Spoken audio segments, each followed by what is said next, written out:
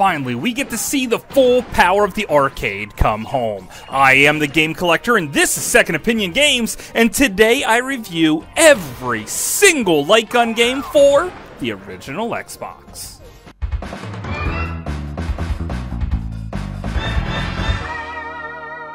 Second Opinion Games.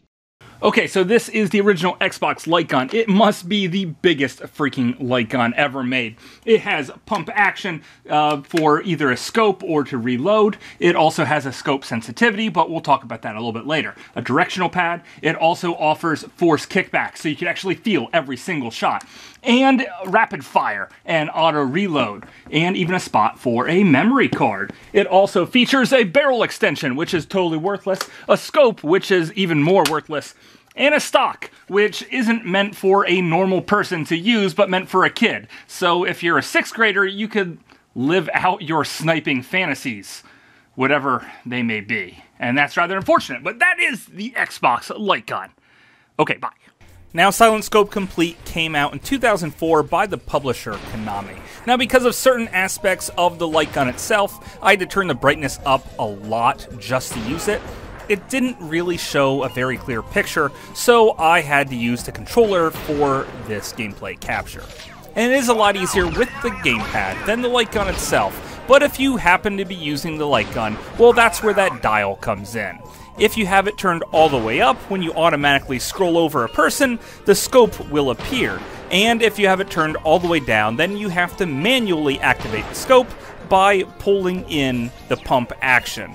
And that's the way I prefer to play the game. It does make every shot really tough, and you have to control your breathing and line up the shots as they come.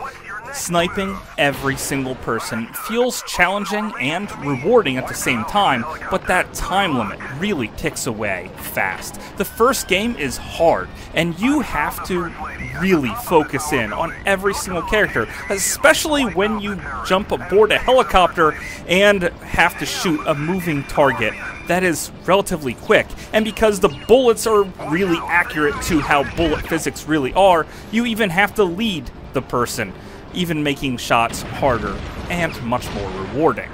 The second game fully embraces the set pieces and still retains all of the challenge of the first game. Having shootouts on airplanes is just insane. And I like to think of myself as the dick sniper. That's right, I purposely aim for the dick of every single enemy I possibly can. You want to strike fear in the hearts of your enemies? Don't do headshot after headshot. No. Blow off their freaking cocks, because that sounds terrifying to me. A guy that purposely shoots every single enemy in the penis? Well, that is pure horror. The third game in this series goes to a much faster paced route. Luckily, there's a slight lock-on feature, making every single shot just a lot easier. With a full-on arcade feel, all the terrific set pieces, and now you feel like the total badass, blowing everyone away. Now in all these games, they have ridiculous voice acting, which is one of my favorite parts about playing in the arcade. Just the over-the-top way that the dialogue comes out is really hilarious. And this game got pretty much average scores across the board, and I personally think that it's certainly worth playing to this day. Bonus life.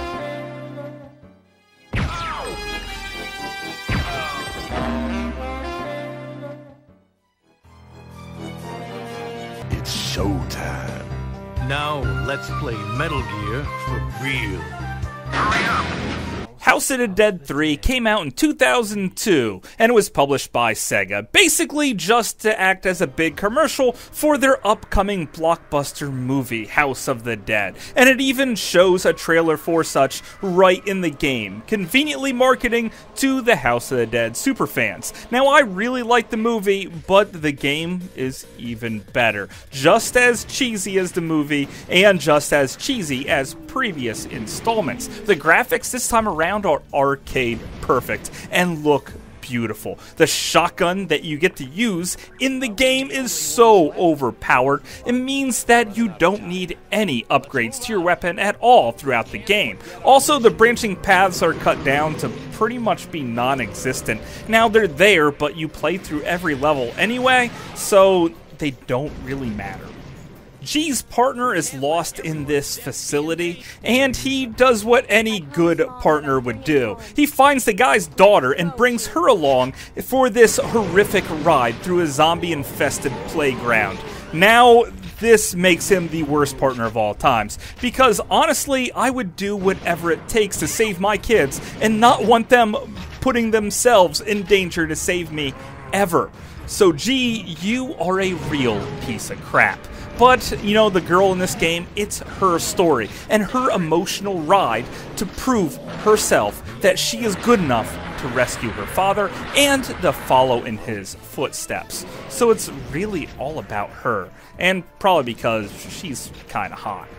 So there's no innocent civilians to save throughout this game. Only G, who continuously finds himself just getting trapped by zombies. So you have to pick them off. If you do, you get an extra life. If you don't, there are no real consequences here. Just go back to shooting more zombies as G just gets up and is somewhat disappointed in you. If you happen to beat the game, you actually unlock House of the Dead 2. Before you go into the game though, first you take an elevator back in time and make a few stops along the way to pick up different power-ups, which you can then use in original mode in House of the Dead 2.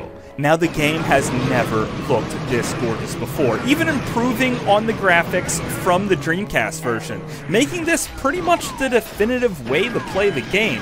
Now, it is a lot easier, even with a gun without auto reload and whatnot, because reloading is super simple, just pumping that action. You don't have to shoot off the screen at all, meaning you should just pull the trigger as fast as you can and reload every couple seconds, and you'll be blowing your way through this entire game in no time, which is a far superior game to actually House of the Dead 3. So the fact that you get both of these games on the same disc is amazing and should be in every light gun game collector's collection of all times, because this is just perfect.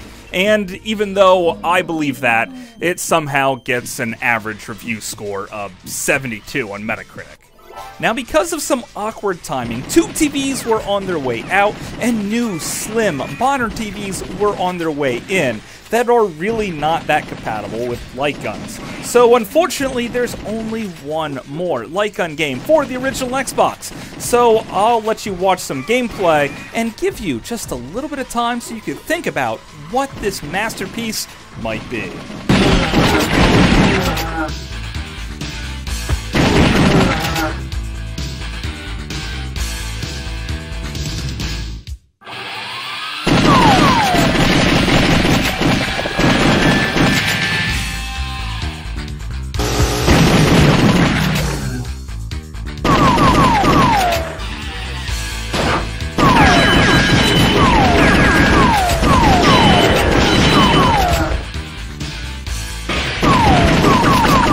Starsky and Hutch came out in 2003, made by Gotham Games. There's really not a lot to talk about this game. It's basically a driving game that has you tap the A button over and over and over, shooting power-ups and the car that you're trying to run down.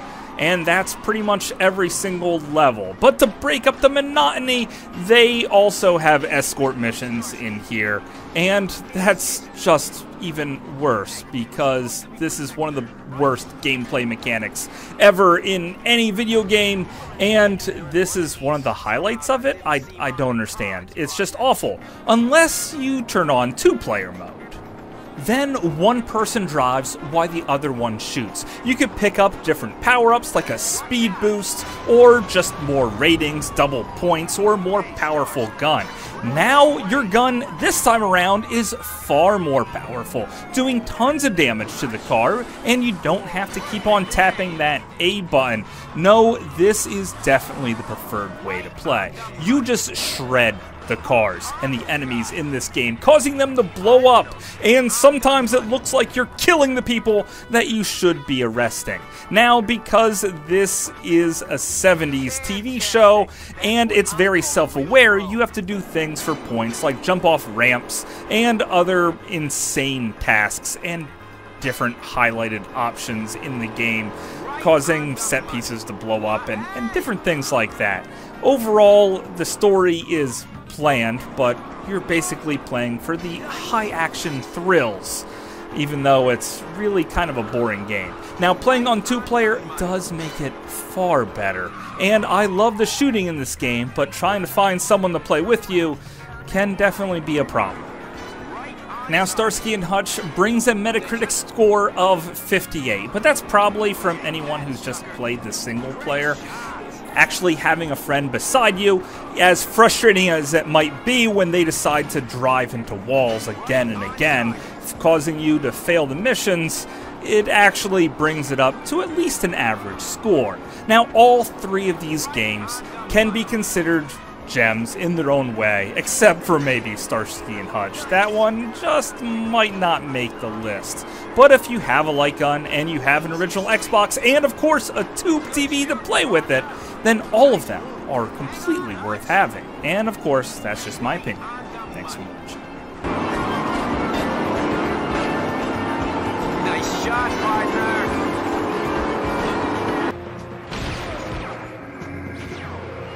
Watch out, the enemy is going to shoot.